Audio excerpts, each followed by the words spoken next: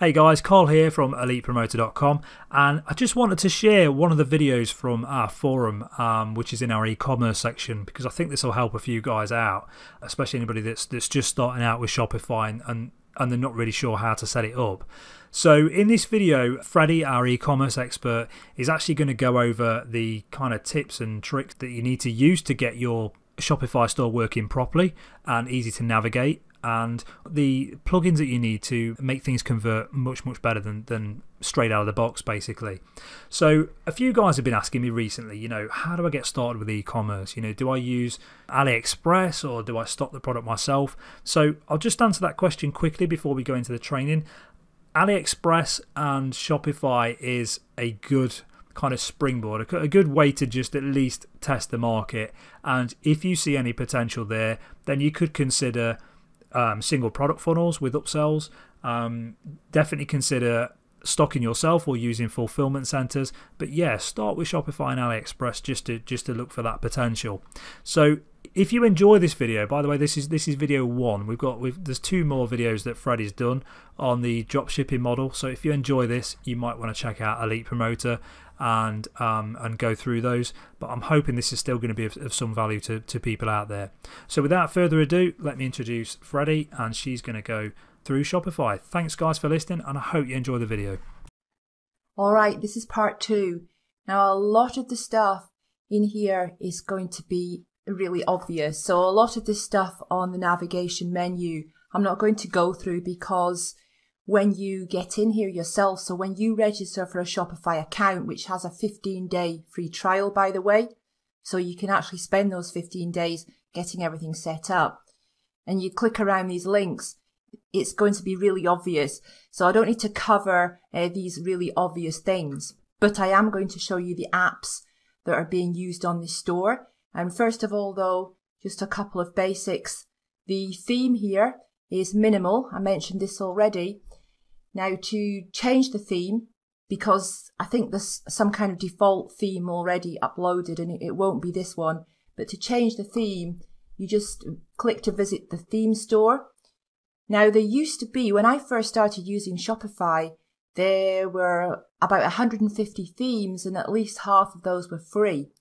We're down to a handful of themes now for one reason or another.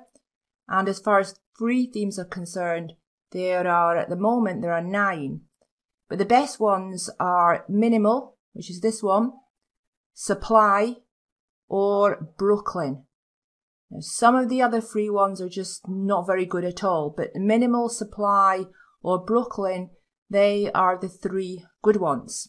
And to get your layout right and your colors and that kind of thing, you just click on Customize Theme. Now, one of the main differences between the free themes and the paid themes, they range from like $140 up to about $180. One of the big differences is that the free themes they don't have a lot of customization options, whereas the paid themes, you've got a lot more customization options. Saying that, there are a lot of successful Shopify stores that are using Supply or Brooklyn or this one here, Minimal, one of the free themes, and they haven't even done any customization in the coding. They've only done some basic stuff here in the settings here. So you can change the colors or the typography, that kind of thing. So that's your basic settings there, not really much to choose from. You can only decide whether we're going to have the wide layout or not. That's about it as far as layout's concerned. So really basic customization options in the free themes. Now for the sections, this is where you add your collections to the home page, and you can add other sections here. You can add featured collections. That's a featured collection there, new arrivals. So all this is kind of really obvious stuff. That's the footer there where you can add your pages, your legal pages. You can add your social icons. If you want to remove one of these sections, you can just go ahead and delete it or leave it, whatever you want to do. I've left that there, the newsletter sign up section, only because I don't want to have a blank space there, that's all. And here's where you can enter your social links, Facebook, Twitter, that kind of thing. All right, let's go and take a look at the apps that I'm using on this store. Now, the first one is the Facebook chat app. Now, this is the one we looked at down here, in the bottom right-hand corner. That's a free app. The free trust badge, that was this one here, right here. And this is where it goes by default. You can place it somewhere else if you want to. You've got to go into the actual coding of the theme to do that. But it sits quite nicely there, and you can edit the colors. So I've got it a kind of very pale grey, but you can have it different colors if you want to. So you can add other badges as well, or remove badges if you want to. Add badge. You can click on one of these here to add, or you can remove any badges. So in fact, you could just set it up the way you want it to be. And here you can change your colors and your sizes and that sort of thing. So that's a really easy app to use. The Help Center app, this is this page here where you can set up your frequently asked questions and also a contact box for your customers or your potential customers to contact you if they can't find the answer in the FAQs. And again, that is really easy to set up. You just add your sections here and your questions and your answers right here. I'll come back to these here in a moment, but let me show you this one first. Now this is what you see down here popping up. Now what this does is you can either have live sales. Now this is not a live shop, so clearly there are no sales going on, but I still got the pop-ups coming up. So there's two things you can do with this pop-up. The first thing you can do is you can have it popping up every time there is a real live sale. That's fine once your store gets busy, but if you're just starting out, if your store is brand new, you're not getting sales, or you're only getting a trickle of sales, it's not going to be very effective. So the second thing you can do is that you can set up these notifications manually to give the impression that your store is really busy. So this is a really good little app to use both for the beginning when your store is not getting much activity, and then later on when your store is getting a lot of activity. Now the only difference is that when you set it up manually, so in other words, these are not real sales that are coming through. When you set it up like that, it's not showing a name, it's just a customer purchased. So here in the settings, the default message was a customer in, and I just changed that to make it a little bit more personal. I pimped my bling customer in. So I just changed it a little bit, which does look better. Now, if you add these variables here like name, they won't work unless it's a real sale, because there's no name to insert, but they will work when real sales start coming through. So that's the settings. Oh, and you can choose whether to have light color or dark color. I think dark color pop-up is a little bit too intrusive. The light color still catches the eye, so I think that's better, but that is up to you.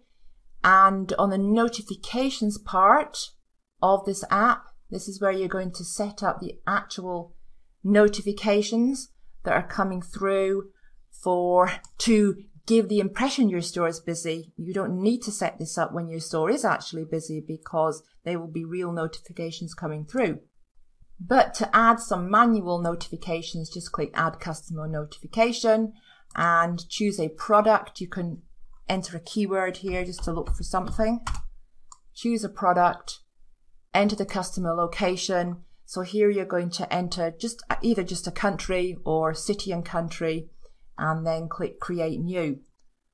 And according to what you put in the settings here, this is going to also determine how the spacing between the notifications. So I have it set up so that it takes 3 seconds. So when a visitor arrives on the site, it takes 3 seconds before the first notification pops up. Then interval between, in fact, this can't be changed. It's 10 seconds and that's it. You can change where it actually displays. You can switch it off on mobile if you want to. You can switch off display notifications in random order, but I've left that on. And you can also switch off randomize notifications. And in fact, when you switch off randomize interval time, that's where you can change the interval time. But I've left it at randomize interval time because I think that's a bit more realistic, because if sales were coming through for real, they would be coming through at a random time intervals. All right, so that's Sales Pop, and that's how easy it is to set it up. And again, that's a free one. And to get these apps, you just click Visit Shopify App Store. Just type the name of the app into the search bar. For example,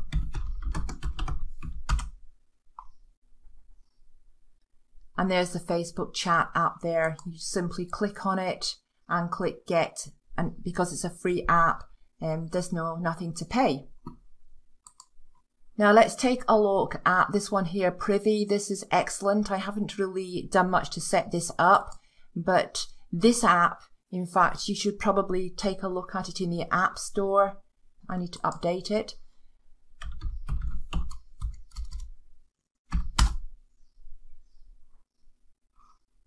Here it is right here. And you'll be able to click on the screenshots to see the different things you can do. So you can have pop-ups coming up, overlay flyouts, banners, bars, embeds. You can pretty much do anything with it. And you can really customize the opt-in forms. You can offer coupon codes, 15% off, 10% off, new customer coupon codes, anything you want. You can do all that with this, and it is completely free. So this is the free option here, always free. You get to send up to 3,000 emails a month.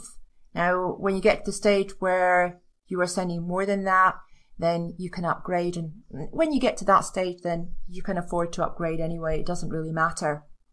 Now, this app here, for me, the jury's out on this app. I'm not 100% sure about it. Now, this is the only paid app that I've got here on this store.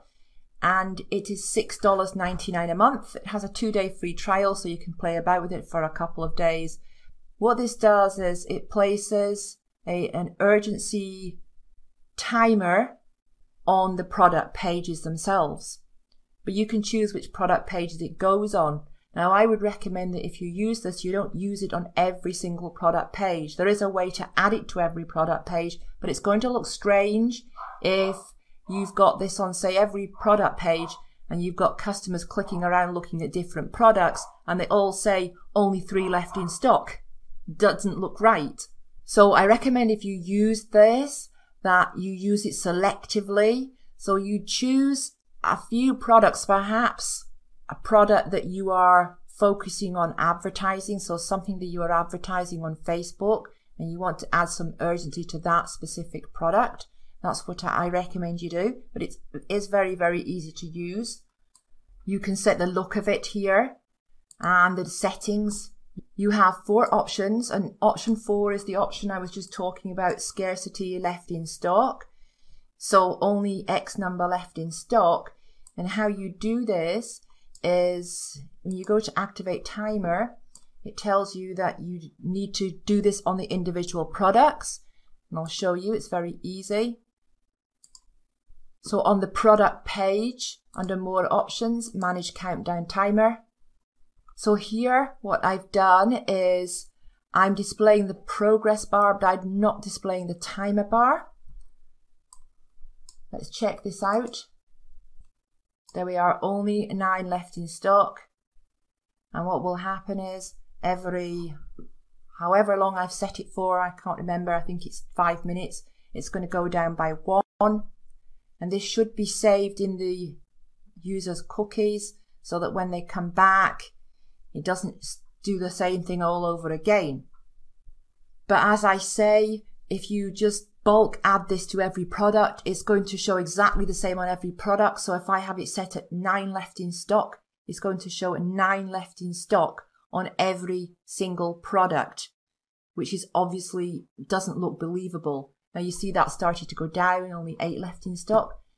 So what I recommend you do again is you do this individually to individual products, and you set it, maybe you could have one set at only 15 left in stock, you could have another set at 5 left in stock, and then you could have products that don't have this on at all, so that it actually looks natural and real. There's also the option to add the timer as well. So we've got this timer below here, and I have seen stores using the timer as well, but it doesn't really make a lot of sense unless you are running an offer. So if you were using the timer, you would want to be running some kind of offer so that that offer was expiring when the timer ran down to 0. Okay, so that is the countdown timer. Now the other one that we're going to look at this one in more detail, is Oberlo. This is an amazing app. It's completely free, and this is in fact how you import all your products from AliExpress, how you edit them, how you edit the descriptions, and also even how you choose them in the first place, right? So it automates a lot of the what we need to do if we're using AliExpress for drop shipping. So let's do that in a separate video. So I hope you found this training useful. Big thanks to Freddie for making this for us, and if you want to see the other videos, then come and check us out at Elite Promoter. I'll leave a link in the description. We've got a really great e-commerce section and Facebook ad section to really help you see profit much more quickly than trying to figure this out on your own, and at the very least subscribe for future videos. Thanks for watching, and hope to see you soon.